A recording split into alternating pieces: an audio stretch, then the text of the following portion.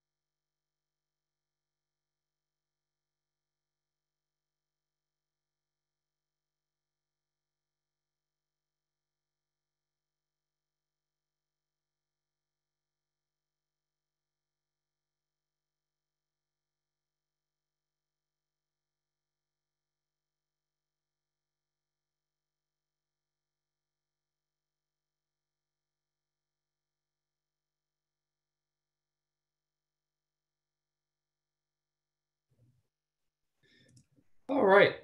Hello, everybody. And welcome back to the Smart Equitable Commonwealth, co-creating the society we want. My name is Dan O'Brien. I'm the director of the Boston Area Research Initiative. This is, as you know, our annual conference. We're now in the 11th week, 12th week, if you count the fact that we took a week off last week. So I hope everyone had a good holiday weekend. I can imagine, especially after the last 4 months. I know I needed a breather. I feel like everyone did. So hopefully everyone got a little bit of a rejuvenating moment there and time away from email and Zoom meetings. But welcome back. And today we are back in action with an exciting discussion about solving Boston's traffic crisis. Exciting or traumatic, depending on your perspective, but it definitely an important subject for Boston. Before we go diving into the panel, I want to just give a few quick reminders. The podcasts for our first 10 panels are now available through Apple Podcasts, Google Play, Spotify, Stitcher, and SoundCloud. These platforms are also where you'll find all future podcasts released each Friday, so be sure to subscribe. Speaking of future podcasts and future panels, we are 3 weeks from the end. We have 3 more weeks to go after this one. Next week will be about 2 Bostons and the idea of segregation and the different experiences that people of different races have in Boston, specifically the difference between white Bostonians and those people of color, especially the Black population, which I think will be a trenchant conversation given the public narrative and public conversation that's been occurring over the last month and change at this point. And so really important. Following that, on the 24th, we will have a panel on pollution in communities and places. And then we will wrap up on the 31st with a final panel on what cities and towns need now. We will have 4 mayors and town managers speak. Mayor Walsh of Boston, Mayor Spicer of Framingham, Mayor Rivera of Lawrence, and Town Manager Bartha of Danvers. And we will have Mark Drayson, Executive Director of the MAPC, give a region-wide perspective, and that will be moderated by Sid Espinoza, the Director of Philanthropy and Civic Engagement for Microsoft, and a former mayor himself. So we're really looking forward to all of these 3 panels and closing out strong here. One last quick announcement. There will be no happy hour today. we're going to suspend the happy hour until the last week. We will have a final happy hour / conference reception after the panel on cities and towns. But at the moment, we have found that while the happy hour served a great purpose, I think early in the conference of giving people the opportunity to connect and communicate after sessions, I think at this point, the summer is more exciting, and all those who are really dedicated to learning from 3:30 to 4:30 probably have nice patios and backyards or porches to sit on at 4:30. So we're suspending that for now. So with all of that announcement behind us, traffic. And the theme for today.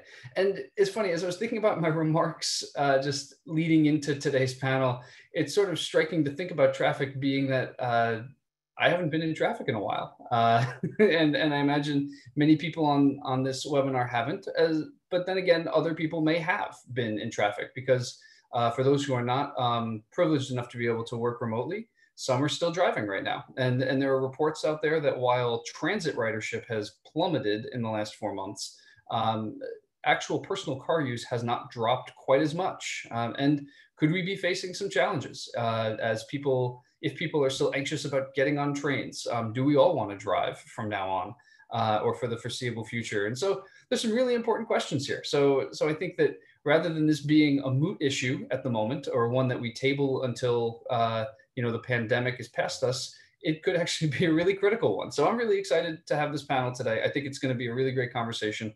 It's going to be led by our moderator, Adam Vaccaro.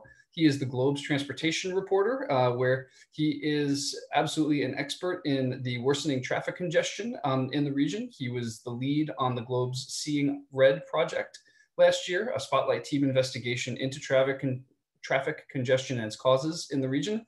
But he's also an expert in all things transportation in the region, with lots of high quality reporting on bike share contracts, the MBTA, and essentially everything else that goes on locally in terms of transportation and transit.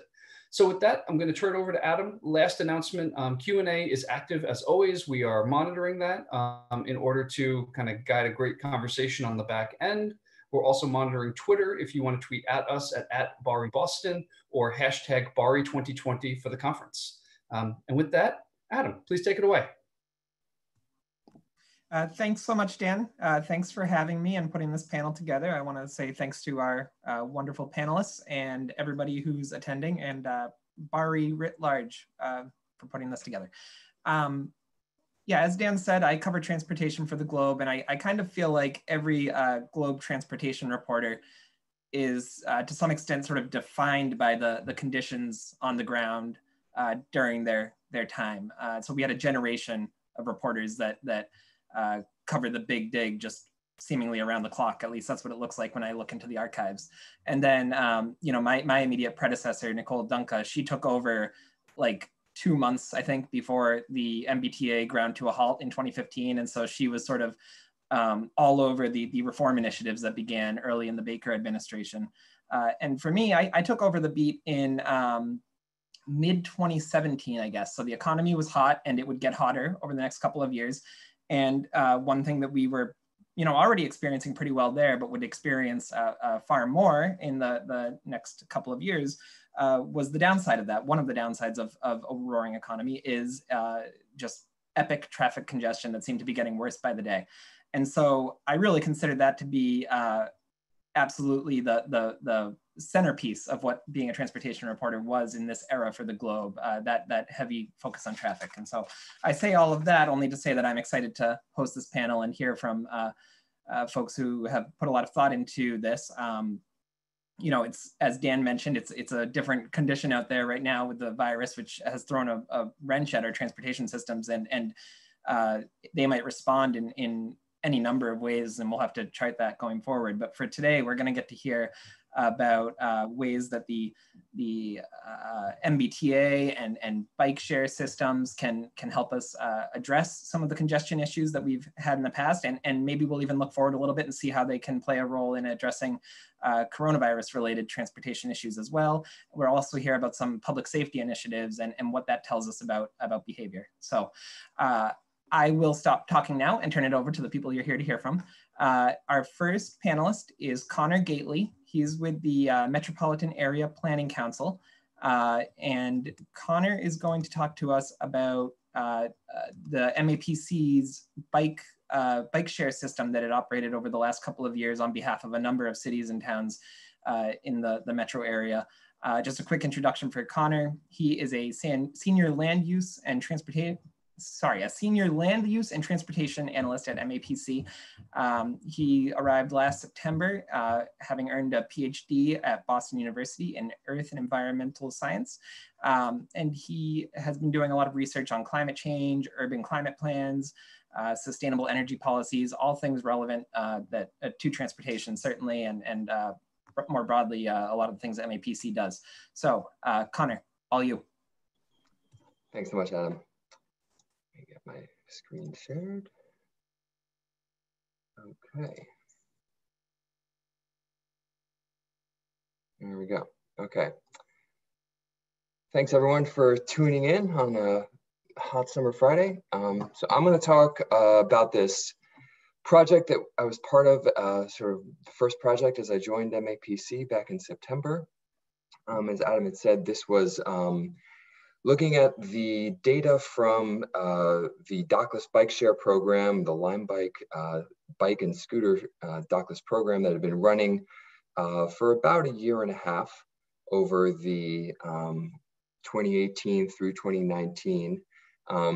Sadly, I have to say that now at this point, the bike part of it appears to have been terminated. So some of the lessons we learned here will have to be reshaped for future efforts to either replace or pivot these kinds of micromobility options.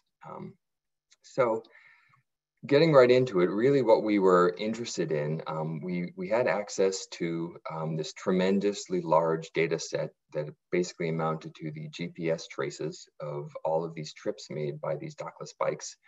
And we had this unprecedented opportunity to look at where the trips were being made, when, what the origins were, what the destinations were, and gain an insight into the real nitty-gritty details of how people pick routes when they're using these micromobility solutions, where they want to go and how they want to get there, and how that lines up with the existing transportation infrastructure. Are they riding where the bike amenities are good? Are they riding where the bike amenities are not so good? So over the course of a couple of years, this program was rolled out, starting at different times in different communities that you see here around the region. Started in Malden first, and so here the towns are basically coded by the total number of trips over those 18 months. It's about 300,000 trips. And so the most were in Malden, where it started considerably earlier than everywhere else. And you'll notice it doesn't actually include, those four large municipalities right in the center. But as we looked at a lot of the data, there was still quite a bit of overlap across communities where you couldn't necessarily activate and use a Lime bike, but you certainly could ride one into that community and leave it there for better or for worse. And so we had this really rich data set, and we wanted to look at what are the things that people are interested in taking these vehicles, these trips on these vehicles to do. So almost half of the trips turned out to be starting and ending in what you would sort of characterize as main streets or town and city centers. But a full quarter of them tended to end up in the sort of more distant neighborhoods surrounding these commercial districts. And so it seemed to be filling a need for people who were looking to make trips in and out of residential neighborhoods surrounding commercial districts, where there wouldn't really be a transit option, and maybe it would be a little too far to walk depending on the time of day or the purpose of the trip. And so in a sense, the most likely competition here would probably be something like an Uber for getting in and out of a residential neighborhood to restaurants or nightlife or schools or things like that. And what was somewhat surprising, which we found, was only about 15% of these trips started or ended at an MBTA T station or commuter rail station. So while certain aspects of the ridership seemed very focused on connecting to T stations, in particular Alewife and the Minuteman from Arlington saw a lot of trips. Broadly throughout the rest of the region, it seemed that people were mostly just taking these trips for some commuting, but a lot of other kinds of destinations, you know, recreation or retail or dining or things like this. So that was sort of the first take-home message, was that it appears that these sort of more free-form micromobility options were providing people with, you know, a way to do trips that they don't usually have an active transportation option for. So it was largely a giant big data crunching exercise. We had all of these anonymized GPS points. We didn't have any information on the people who were taking these trips, just the travel of the vehicles. And we ran this all through a routing engine, and it's all based on OpenStreetMap, and the anonymized data is all available for download from our website. But the key thing we were really curious about, following up the sort of where are people going and, you know, where do they start and where do they end, was what does it look like on the roads and on the paths that they're taking? And so we did a classification of the different routes throughout the region. And those of you familiar with Professor Peter Firth and his group at Northeastern may be aware of this concept called the level of traffic stress. It basically is a way of classifying the sort of, you know, the sensation of riding on a road on a bicycle from low to medium to high or very high stress, depending on aspects of the infrastructure, such as whether or not there's, you know, a dedicated facility for bikes or a protected facility, the number of lanes, the speed of the traffic on that road. So while we weren't able to do sort of the gold standard level of traffic stress analysis, because we were limiting ourselves to attributes available from the OpenStreetMap database, we were able to collect basically into 3 bins all of the roads. What we call low stress facilities look something like these images you're seeing on your screen now. You know, essentially comfortable for even the most novice rider, something you'd be happy to let your child ride their bike on. These are typically dedicated facilities or protected facilities or very low speed, low traffic residential streets. For the next category, sort of medium and high stress roads, these tend to have perhaps a bike lane without protection or, you know, any sort of separation from traffic, but the streets maybe aren't as big, maybe a couple lanes at most. The speeds tend to be lower. And so these are sort of for your, maybe your middle of the road cyclist, relatively confident at riding, you know, alongside traffic or alongside parked cars, but not necessarily in the most high speed or busy roads. Those we reserved for what we call the high stress roads. So these are multi-lane, high-speed roads with very limited or basically absent bicycle facilities. And so we looked at all the trips made by these Lime bike riders, and it was rather surprising that when we broke out the shares by the miles traveled, as you can see on the bottom here, that, you know, almost a fifth of the trip mileage was spent on these incredibly stressful roads, not particularly safe or appealing for, frankly, even a dedicated road warrior commuter bicyclist. And there really isn't this expectation that the people who are taking these Lime bikes were that style of cyclist.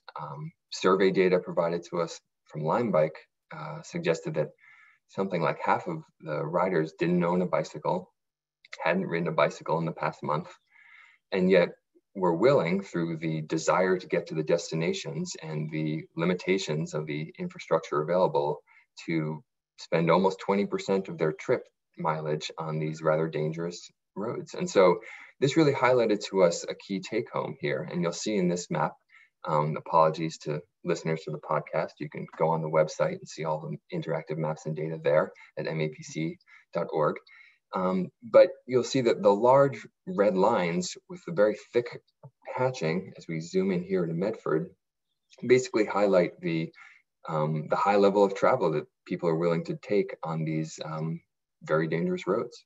And so this was a major take home that we thought underlaid what would serve as policy recommendations and things to think about looking forward. And this is particularly relevant, I think, in this COVID era, which is that there are people taking, you know, thousands of trips on roads that look like this, you know, roads that look like this, which frankly is terrifying, you know, places where even a confident bicyclist would feel on edge and a little nervous. And so these are the people who are already out there right now, you know, driving through traffic circles because they need to get somewhere and they want to get there on a bicycle. And this is the infrastructure that's available for them to travel on. So what we want to sort of take home here at the end, and I'll wrap up with this, is that these are the levels of travel from cyclists that we saw over the last year and a half. And in the conversations about whether or not we want to choose, you know, roads that we want to improve and make them safer and more friendly to people who perhaps are unwilling or, you know, not brave enough yet to take these new modes of transportation, and perhaps in the COVID era, even more motivated to do so now. It's not just about building facilities that make it safer for them to travel on these roads. There are already people out there traveling on these roads that need the protection and need the investment in the infrastructure to make it safer for them. And then also to bring in, hopefully, new riders in an environment that allows them to travel safely and maintain a healthy level of social distancing on their commutes or taking their kids to school, or all these very important trips as we attempt to, you know, return to some sense of normalcy in the next year to two. So I'll leave it there, and I'll stop sharing my screen, and we can move on to the next panelist. Great, thank you, Connor. Our next panelist is going to be Juliana Horiuchi.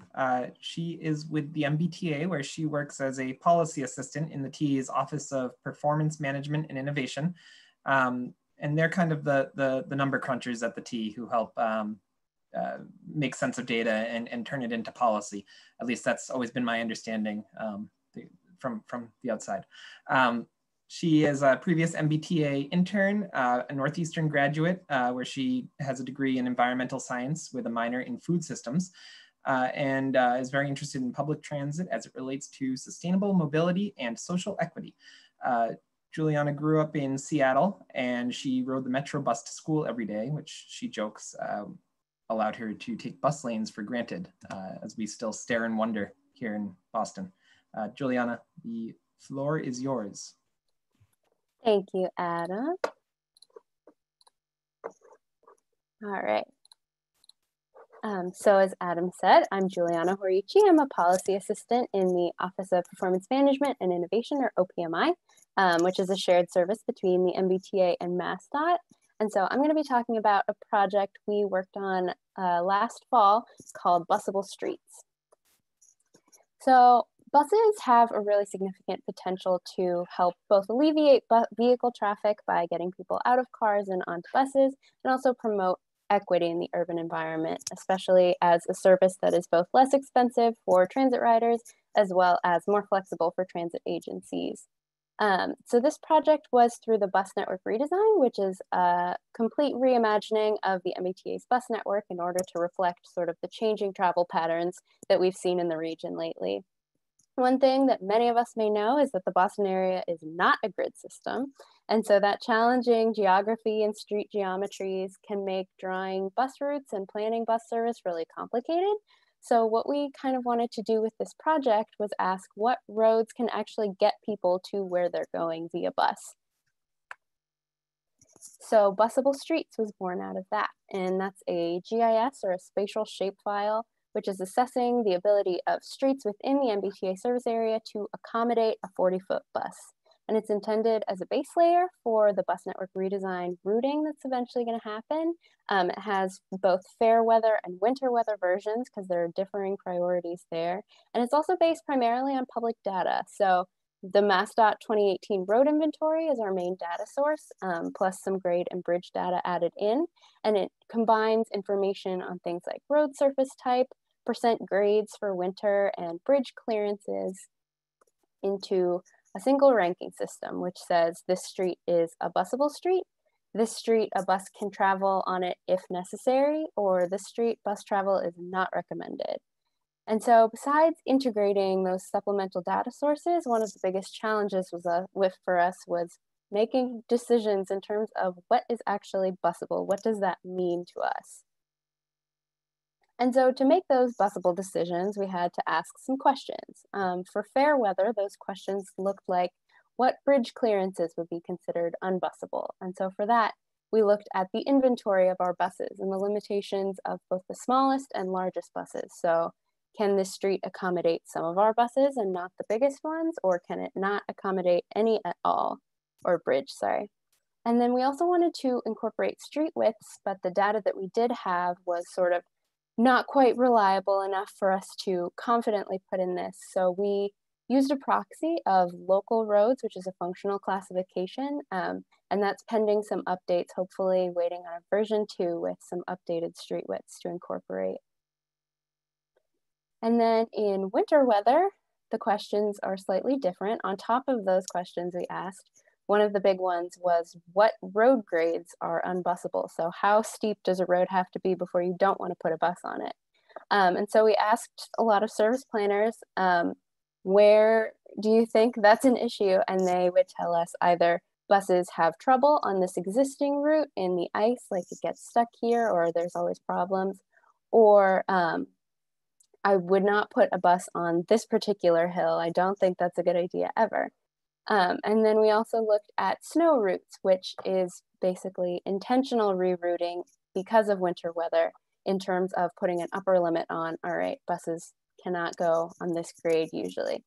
And so there are a lot of different sources for our decision making. We definitely couldn't and shouldn't have done it alone. And so it was really great to collaborate sort of across the agency to figure out how this could be most useful and how we could have the most confidence in it.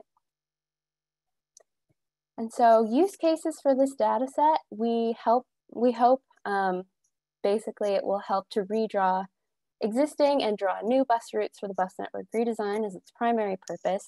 But there's also use cases such as supporting both planned and emergency diversion efforts for MBTA services. So if rapid transit stations are under construction and need a bus shuttle, making sure that the roads that the bus shuttle would go on can actually accommodate that bus. And then future iterations of this may or will include, hopefully, measured street widths, like I mentioned before, information like parking, turn radii, floodplains, and street use and tunnel restrictions. And then also potentially a category for optimal busable streets. What are features that make a street even better for a bus to go on besides just being able to fit, like transit priority and bus lanes and good sidewalks as well.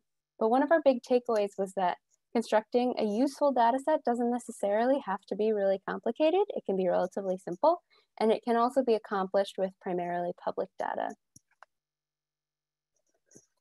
And so in terms of busable streets and COVID-19, we've all seen that buses have proven to be a really critical mode of transportation for both essential workers and others during this time.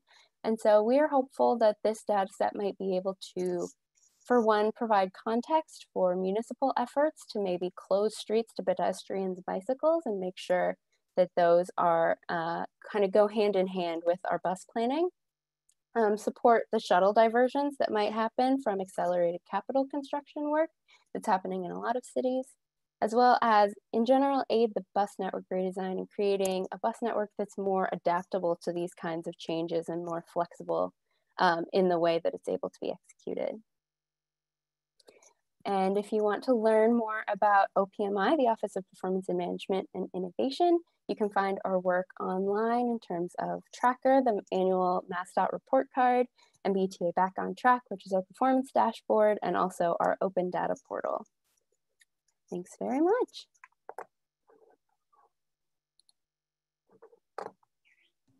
All right, thank you, Juliana.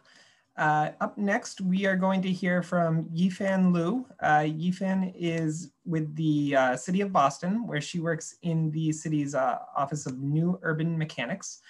She's a program director there. She's working across a variety of departments and she is working across a variety of departments and community organizations focused on transportation, economic development, and food access. She's going to talk to us today about a cool program where the city tries to take advantage of one of Boston's defining attributes, its competitiveness, to mitigate one of its less flattering aspects, and I'll let her explain further.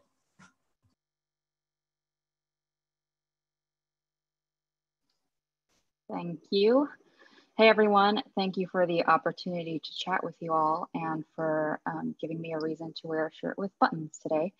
As Adam mentioned, my name is Zifan. I'm a program director at the City of Boston's Mayor's Office of New Urban Mechanics. I'll be chatting with you about Boston's Safest Driver. In the spring of 2015, Mayor Walsh announced a commitment to eliminate traffic fatalities and serious injuries from our roadways through a Vision Zero initiative. And you've probably seen this policy been adopted by many other cities at this point. And the policy promises action in 4 different areas. While a lot can be done through just street design, increased enforcement, and traditional public information campaigns, much of the initiative's success really relies on the ability of Bostonians to change the way that they behave when they are behind the wheel of a car. So we really do need to focus on the engagement piece and figure out how to just make Bostonians more aware of their own driving behaviors. But let's just take a step back and level set. We as humans generally think that we are better than average drivers. The stat on this slide, 93% of drivers surveyed rate themselves as above average. While this was from a study from a couple decades ago, I'm willing to bet some amount of money that if you redid the study today, you would see similar results. And in Boston, not only do we think that, we're not super nice about it either, coining the term masshole, which isn't great. And also we, as a city, happen to be really competitive as well. We really like to win. While I myself am not a sports ball fan, I'm certain many of you are. We're a city of many championship sports teams, lots of scientists, lots of academics, so a bunch of just really, really smart and competitive people. So the question that we're asking ourselves is, how do we, taking all of these factors, what can we do about driving behavior? How can we ask people to prove that they are in fact a better driver than average? So introducing Boston's Safest Driver. In 2016, we partnered with a local Cambridge startup called Cambridge Mobile Telematics to launch a competition that was the first of its kind at the time. And the app that Cambridge Mobile Telematics, or CMT, has developed is a telematics and behavioral analytics solution to measure driving performance and vehicle dynamics. And the app takes raw data from phone sensors to measure 5 different driving behaviors: speeding, rapid acceleration, harsh braking, sharp cornering, and phone use. And by using machine learning and statistics, the app is able to infer key metrics about one's driving behaviors and provide an aggregated score and personalized feedback. What's fun about it is when you download it and start driving, you'll be able to see how you rank against everybody else who's downloaded the app. So really driving that competition aspect of it. But before I get to the results of the 2016 and 2019 competition, I really want to mention the privacy policy that we had in place for this particular initiative. I think in general, there's a bit of fear around government and location data and things like that.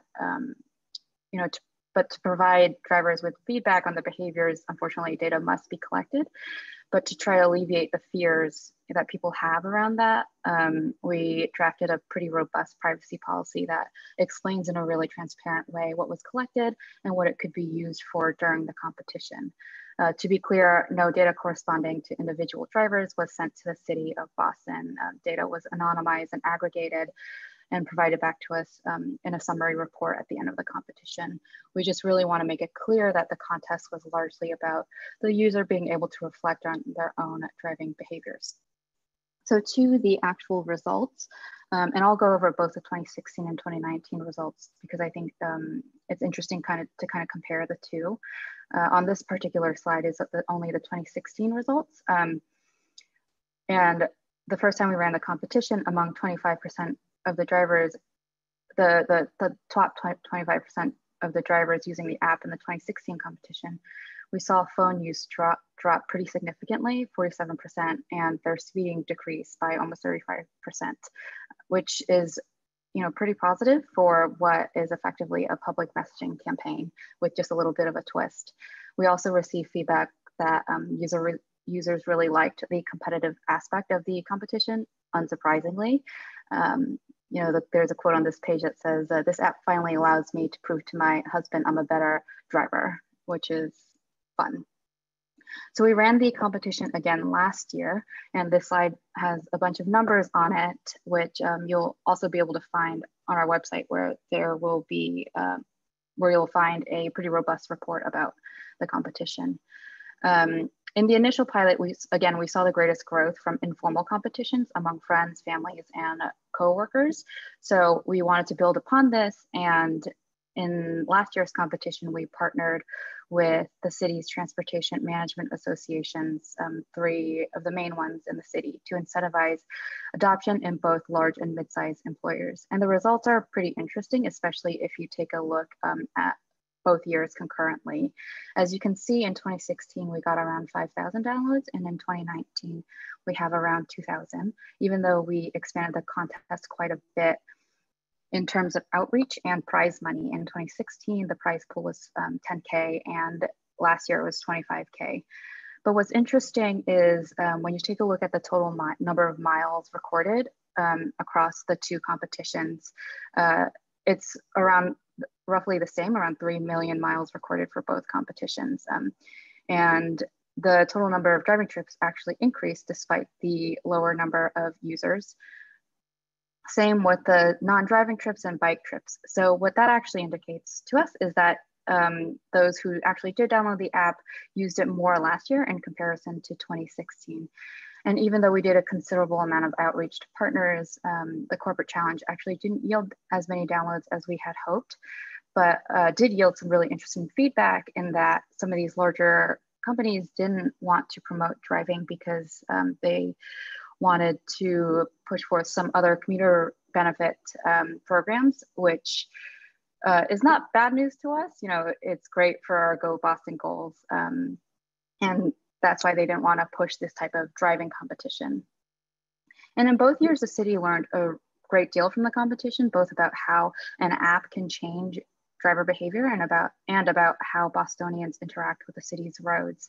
As I mentioned earlier, while the goal is individual reflection, the app does collect location data, which was presented back to us in an aggregated, anonymized fashion. And with this data, we can actually build a pretty good picture of problem areas in Boston and how we can leverage this information to better prioritize capital dollars to address some of these more dangerous segments. On this particular page is 3 flavors of data that we have to help us make better decisions. The one on the left is the crash data map, which is also on our website.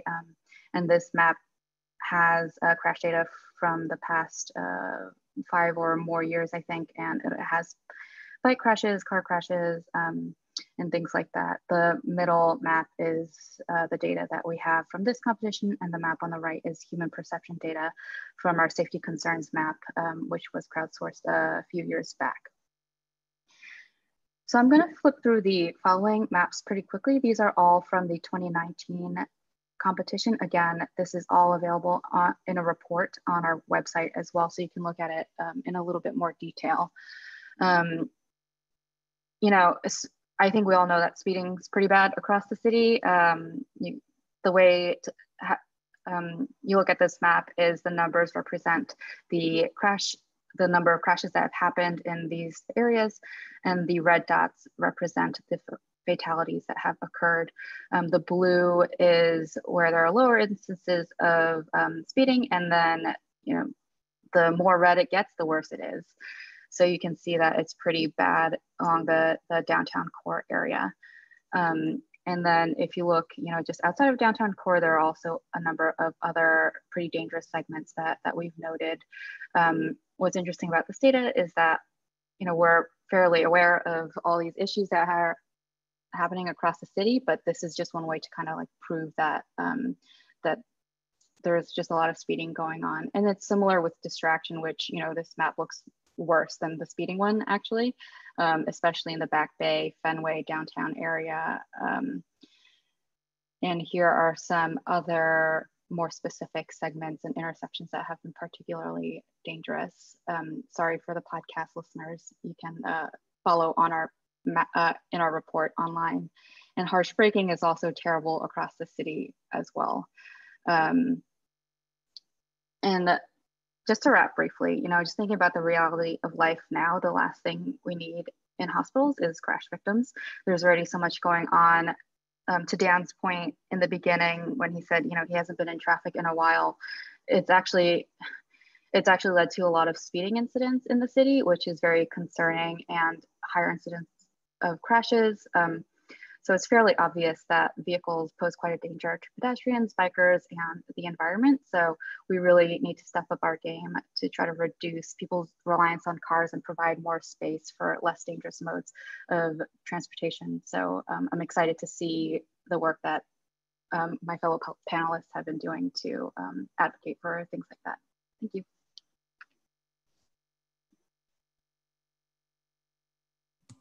All right, thank you, Yifan. We are going to go next to Philip Groth. He's a senior technical project manager at the T. We have two MBTA representatives here today.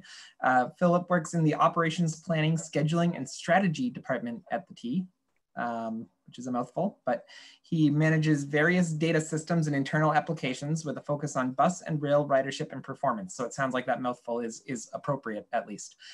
Philip's going to talk to us about one of my favorite topics, which is bus lanes. Thank you, Adam. Let me just switch over to this.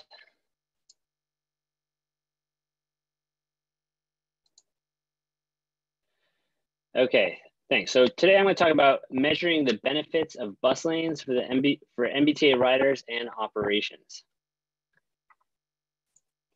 So why bus lanes? Well, not that long ago, traffic congestion was one of the hot button issues, as we've talked about. And here's some of the headlines that were referenced earlier, the introduction to this session. Let's see. Buses, have long been caught in a negative feedback loop due to traffic. So more traffic makes buses slower and less predictable, which means more time is needed per trip. And then in exchange, the T can then run fewer trips with the same resources. Buses become even less competitive. And so more people switch to autos, thus creating more traffic and exacerbating the cycle. So bus lanes offer us a way out of this and an opportunity to instead create a virtuous cycle. By dedicating a lane to bus and bike travel, bus trips become faster and more reliable. So the MBTA can then run more trips with the same resources, and those trips are more predictable. The thinking is that buses then become more attractive to riders, and ridership increases, justifying more investment in the bus system to further improve it. Moreover, bus lanes represent a more equitable distribution of street space by prioritizing the movement of people rather than of vehicles. So today I'll speak specifically to some tools that we use to estimate benefits of bus lanes for riders and operations in order to help communicate those benefits to local leaders and stakeholders. I'm sure we can all imagine that dedicating valuable road space to buses can be politically charged. So when the benefits to any single bus is measured in seconds or minutes, it's important for us to show that a small savings for a single bus is much greater when put in the context of aggregate ridership and operations. So I'm going to start with a few basics of the automated passenger counter, or APC system, and then provide some examples of how that is used. And then I'll talk about next steps, particularly in the COVID-19 context. So automated passenger counters, or APCs, are dual infrared beams installed by each door that count riders as they board and alight the bus. About 70% of MBTA's buses have these installed, with plans to bring the fleet up to 100%. And the picture on the lower right of this slide, my apologies to those on the podcast, is an example of one type in our fleet. So for each stop that a bus makes or doesn't make, the APC system will record the number of passengers boarding, alighting, and the net passenger load. But in addition to just measuring ridership, the system also records the time the doors open and close and when the bus moves from the stop. So this allows us to conduct a granular analysis of stop-to-stop running times. From these measurements, we can then calculate the dwell time, or the time spent when the doors open, the time it takes to move from the stop and re-enter traffic, which I refer to as move time here, and the running time to the next stop. So when looking at running times, we're typically focused on two numbers. We really focus on the 50th, or the median, and the 90th percentile. The 50th percentile represents a normal day in average conditions, but the 90th percentile, or a bad day, is actually more important to us from a schedule planning perspective, because we schedule to the 90th percentile. And what this means is that the cycle time of buses, or the time it takes to complete a round trip, the run time plus the layover, is set to the 90th percentile, so that 9 out of 10 times a bus should be able to start the next trip on time. So even though these slow 90th percentile days should happen less often, reducing delays and variation at that 90th percentile is how we can really make transformative changes to the bus system. You know, this informs how we develop our schedules and maximize the use of our resources. So in the first step, we look at the runtime in a corridor throughout the day, and then break that runtime into individual components. Ridership and our fare payment system affect dwell times, while congestion affects the move time and the free running time. So when analyzing the impact of congestion, we typically put aside the dwell time and focus on the other components, because bus lanes don't help how long it takes to put a $20 bill into a fare box reader and reload a Charlie cart. That's a separate problem. So here I'm using the Washington Street bus lane from Roslindale to Forest Hills as an example. And this is from fall 2017, which was before the bus lane was installed. Now, this particular date range was, I'm being a little dramatic here because it was also affected by the KC Overpass project. So there's some construction related congestion built into these graphs. But it is a good example of how running time evolves during the day, spiking during the peaks. During the late evening and the early morning, midday, and late evening, the run times on this 1 mile long corridor was about 3 minutes at median, or 4 minutes at the 90th percentile. This can be considered our baseline running time here. But during the AM peak, running time increased to more like 7 minutes at the median and 15 minutes at the 90th percentile. This increase in runtime above the baseline is primarily caused by congestion from general traffic. So the intent of bus lanes is to create free-flowing conditions for high-capacity buses when they would otherwise be caught in traffic, and then flatten those peaks in running times. Now, the bus lane on this corridor only operates between 5 and 9 a.m., which is why this part of the graph is shaded or highlighted. But you know, although an all-day bus lane would certainly provide more benefits, in this case, a morning-only bus lane addresses what is the biggest time of delay. So if we look 1 year later, after implementation of the bus lane between 5 and 9 a.m., this is what the runtime profile looked like. As you can see, that AM peak is no longer there, and running times during the AM peak are at or below nearly every single time of the day. So that delta between what we saw before and what we're seeing now is, you know, how we think of the benefits of this bus lane. So next step is to look at ridership. I'm gonna switch to a different corridor here, in this case, Broadway and Somerville, where a dedicated bus lane in each direction was opened in fall 2019. Now, my goal in sharing this example is to show you how runtime savings are translated into passenger time savings. Now, the ridership in this corridor is much lower. It's about 30% of the Washington Street example, but this bus lane operates all day in both directions, so it's kind of it's a first for the region and outside the Silver Line, and so it's a pretty nice example. We use the APC data in this case to calculate the total number of riders on the bus by half-hour time period first, and so you can see as depicted in the figure here. Now I use winter 20. This is winter 2020, which is the most recent. Here I use a winter-based comparison because the bus lane was put into effect in the fall, and it was kind of tinkered with halfway through. So I kind of had to switch to a different season there. but the you see the blue line represents the inbound peak in ridership. This is per half hour, and then the other line, which peaks in the AM heading to Sullivan, and then in the PM, it peaks in the outbound direction heading away from Sullivan. Although there are bidirectional peaks at during both rush hours. So here, then we look at the difference in corridor running time before and after bus lane implementation during the corresponding time. So in this case, bus lanes are saving up to 3 minutes, depending on the time of the day. Again, the median is used to represent the change that riders experience on a normal day, and the 90th percentile represents a bad day. The largest runtime savings from the bus lanes are at the 90th percentile, where, as expected, it has the strongest impact on scheduled cycle time and reliability. So then we multiply the time savings by the ridership for each hour of the day and use that to estimate the total savings over the course of the day. So in this case, the bus lanes are saving riders 55 to 75 hours per day of excess travel time. And better yet, as a result of this bus lane and in conjunction with investments in better frequency, ridership was actually up 30% year over year in this corridor.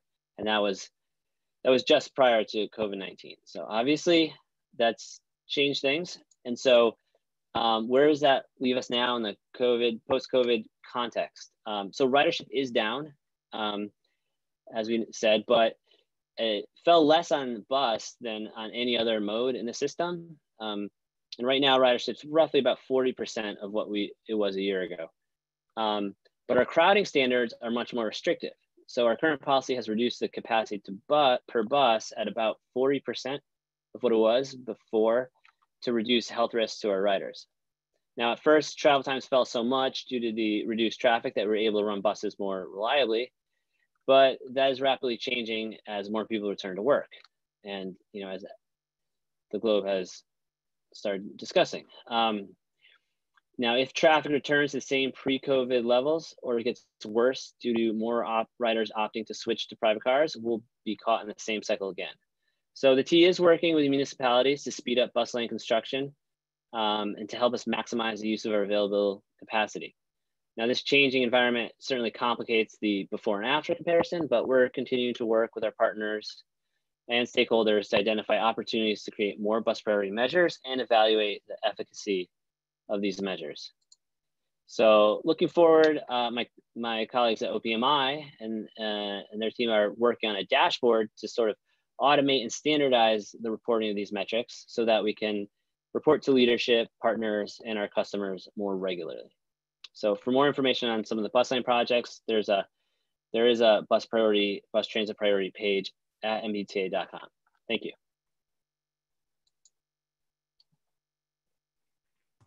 All right, great. Thanks, Philip. Okay, so we are going to go into a Q&A session here for, seems like we might be able to get 15 or 20 minutes out of this.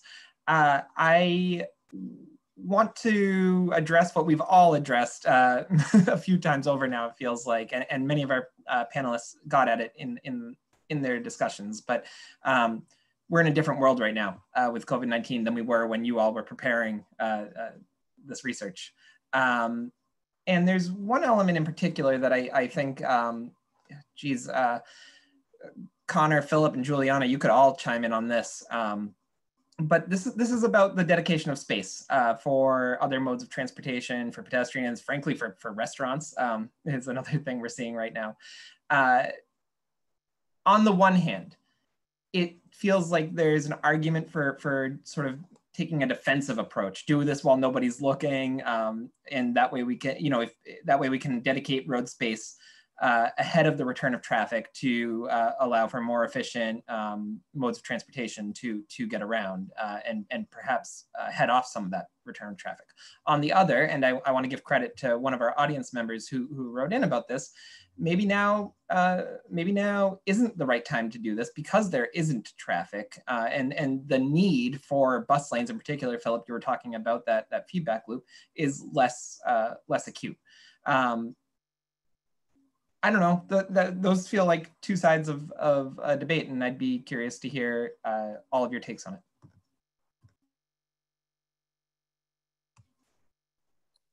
I can jump in first. one thing that I touched on it briefly, but in terms of the busable streets map and figuring out where buses can actually go, I think part of that too is figuring out that if space is dedicated to other places on roadways, that it should go hand in hand with transit use and not fight it. So if you have a street that is closed off to pedestrians and bikes only and buses aren't allowed, but it's the only busable street in the area, then you might have a bit of an issue in terms of sharing space versus if there are more alternatives for buses in the area, there might be fewer implications in there.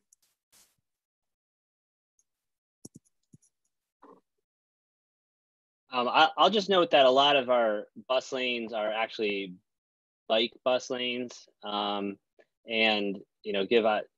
make space for both. And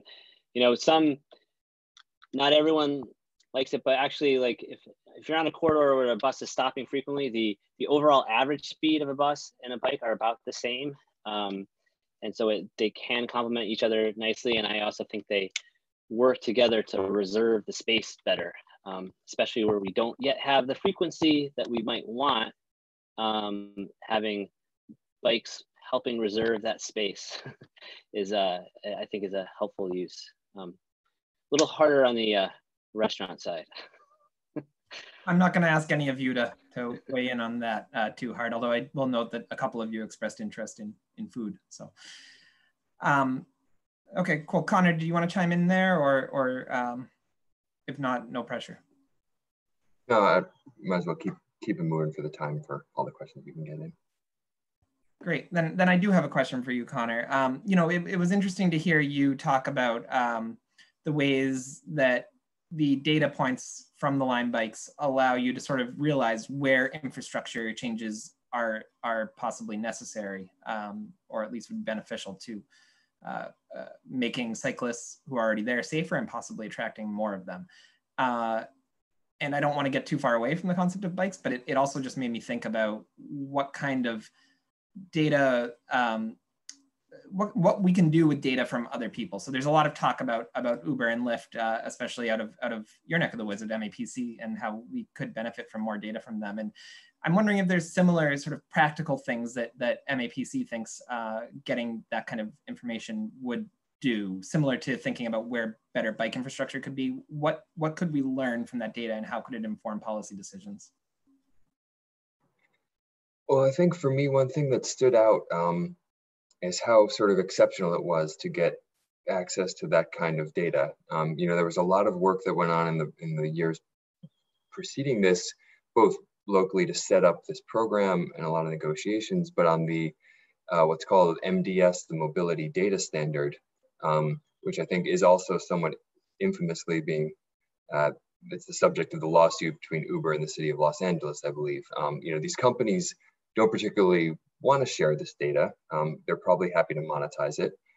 Certainly, they have access to the data that, we negotiated access to, and so they can, use it for their various, research or other purposes. But in the city of Boston, there's one permanent bike counter in Kendall, I think. And so absent this, and particularly sort of sadly, now that the Lime bike program, they've stopped, they don't want to do bikes anymore. They want to focus on scooters. We don't really have a good sense of where people are riding. With blue bikes, you can get where do they get it, where do they leave it, but it doesn't give you this critical piece of information on where are they going along the way. And I think that's really key for building, a groundswell of support in the neighborhood, locally, amongst business owners and the public, that there are riders here and that they are, they're customers too. They're taking their kids to school, and building that kind of local support for these infrastructure improvements is really vital. So I think that's a big take home about how we figure out how to support those kinds of initiatives with data going forward. Oh, sorry, you're muted. I can't believe I'm 4 months into my endless Zoom and still do that sometimes. Connor, just keeping it on you for another moment. We did get a question from the audience from Paul Shemek. Paul, sorry if I'm mispronouncing your name. He wanted to know how much of the travel on high stress streets that you noted for Lime bikes were you able to determine whether or not that was on the sidewalk or the roadway? And then I'll add to that question and just ask whether or not, you know, the availability of a sidewalk sort of should factor into our thinking here, whether or not that makes a difference. Yeah, you know, we tried, because there were obviously routes that we looked at. You know, we Google Street Viewed them and we were like, wow, that's pretty crazy that there are people riding on that road. And in some cases, you know, I think, and I returned in the chat to Paul there that I think it's Revere Beach Boulevard. You know, there's like a 16-foot wide sidewalk, and in the Google Street View, there's someone on a Lime bike and they're on the sidewalk, and they're not on the shoulderless high-speed parkway. So we didn't have the GPS precision to basically tease that out in all cases, but there were lots of sort of, you know, anecdotal observations that we had, you know, that we looked at, that it's more likely they were on a sidewalk than not. And then in other cases, there's obviously no alternative facility, you know, like that rotary I showed in the talk. So it would be tricky, I think, with just the data we had, but reviewing the hotspots and kind of the critical areas where it seems clear that there's a choke point or something like that through bad infrastructure, I think it's easy to determine the key places where you'd want to consider at the very least some sort of, you know, shared space off the main road to serve both bike and pedestrian, you know, desire lines. Great, thanks, Connor. Yifan, a question for you. I don't know if you'll be able to make a distinction here, but I'm curious if you've given any thought to whether people are more motivated to drive safely from the aspect of competition, or if just the fact that somebody they know somebody is watching, that alone plays a role. You're right in that I don't think I can make a distinction, but I can speak from personal experience in that, and maybe, you know, fellow panelists might agree with me. If I am being watched, I will do things more safely, definitely.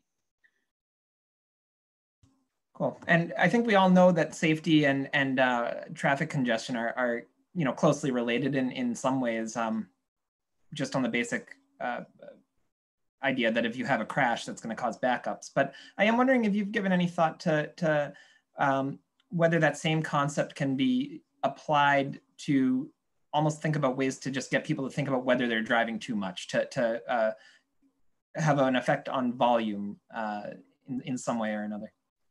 That's a good point, you know, and that kind of reminds me of the feedback that we got from a lot of the corporates, where they're just like, we just don't want to be pushing driving competitions because we don't want people to drive.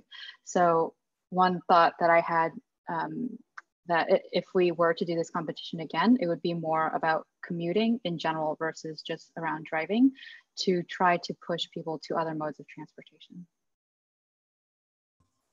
Great. Philip, we have a question that I actually think has some pretty big COVID relevance. It's from an audience member, Maynard Clark. The automatic passenger counters, are they located at both doors? What if the driver brings somebody into the back without collecting the fare, for example, is the way he phrased it? Or what if somebody gets in or goes in the front, gets out the back, that kind of thing? Well, that's relevant right now because not only are you having people board through the back, but you're also trying to judge crowding in a way that is really unique to the COVID era. Yes, they measure ons and offs at both locations. They're actually dual beams in a horizontal configuration, so it can tell which direction you trip the beams, whether you're entering or exiting. If that makes sense. Right now, it's actually our only source of ridership information because people aren't paying at the fare box. So without these, we would have no way of measuring who's on buses, or sorry, how many people are on buses. They can't measure who. And Juliana, you know, your topic was so almost fundamental in a way that's funny because I never would think about it. But literally, what streets can buses go on? How will that factor into the redesign effort, you know, writ large? I mean, will that shut off concepts that maybe would have seemed appealing, or do you think that, you know, there's enough streetscape nearby those streets that can't fit, that buses can at least get pretty close to where they need to be? Yeah, it's a good question. Well, definitely, I would say the majority of our bus routes right now go on streets that are indeed busable. So if someone is attached to their bus route, it's probably not going to be changed because of the street itself, though it might. The bus network redesign, too, is kind of focusing on those finding high priority corridors and like looking at travel demand and where riders are actually going, where they're taking transit or not. And so this is intended kind of as a base layer, but ultimately planners like Philip are the ones that actually know how buses do on the streets. So it's intended to be sort of an initial check, but I don't think it's like an overruling factor for sure.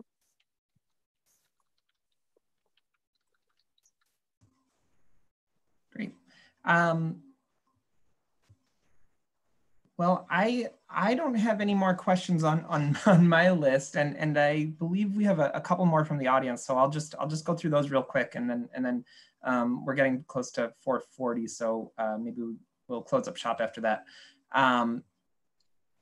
Let's see.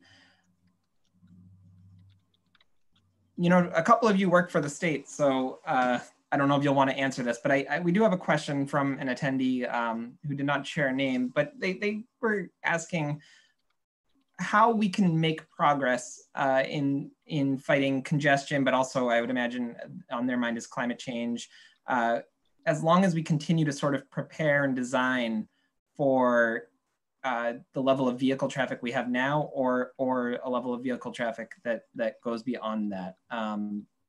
What are our I guess to broaden that question, what are our options beyond beyond simply providing mode options, or are there any other options? And that is open to the entire panel.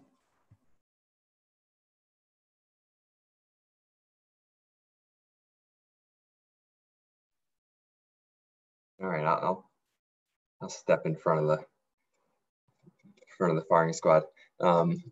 There are tons of options, and there are options that are palatable, and there are options that would never survive the political process, and there's options we should be pushing the political process towards.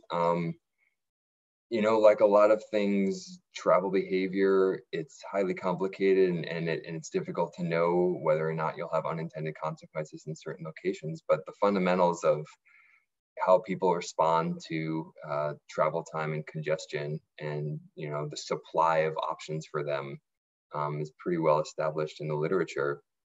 You build more roads and people fill them up with cars, so induced demand has been a thing for a while that everyone, I think all the traffic engineers accept. And so in some regards, the opposite is the case. And it's basically never really palatable in a lot of cases to, you see how we struggle even to remove a lane of parking or a lane of street travel to replace it with a bus lane.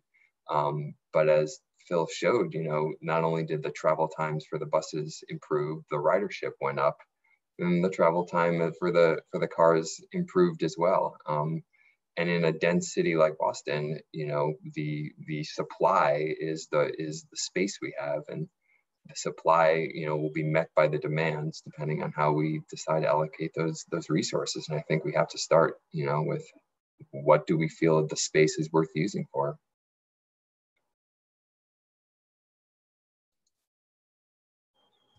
Yeah, I just looked at some of the other comments that have come from the audience. I agree with everything Connor just said. And, one of the things right now for this rapid response on bike lanes is, while traffic's down now, let's build what we can. Maybe some of it's temporary, maybe some of it can become permanent. But, there was some debate over the bus lanes for the Green Line shuttle from Leechmere to North Station. And pre-COVID, there was debate. When traffic collapsed, we were able to put them in with very little pushback, and time will tell how that works as traffic returns. But by claiming that space while there's no traffic on the road makes it a whole lot easier moving forward, at least in the interim. Yeah, those shuttles by Leechmere, by the way, I haven't seen them, but I've heard that they're leaving like every 2 to 3 minutes. Is that right? That's I don't want to sidetrack us, but that is a way of hopefully giving some level of social distance on those things, I'd hope. Yeah, I mean, that's the intent, and certainly we're achieving far better frequency at far less cost than would ever be possible without the bus lanes. So. Okay, fantastic. Well, I think that we are basically in good shape to call this a day, but I want to thank all of you for participating and everybody who's viewing for doing so. I think we'll do that.